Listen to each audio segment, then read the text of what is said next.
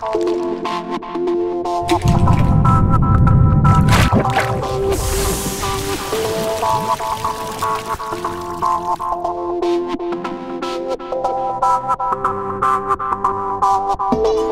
we will show you how to install tape fittings in the Layflat hose. This example is valid for all fittings having a teardrop and a hexagon. First of all, use the puncher to perforate the Layflat hose. Slightly unscrew the teardrop to help its insertion. Insert the tool until it gets to the teardrop, which will go inside the Layflat hose.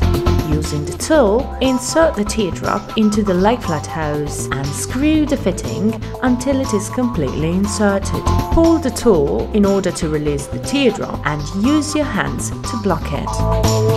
Screw the fitting until it's blocked. The fitting has been correctly installed.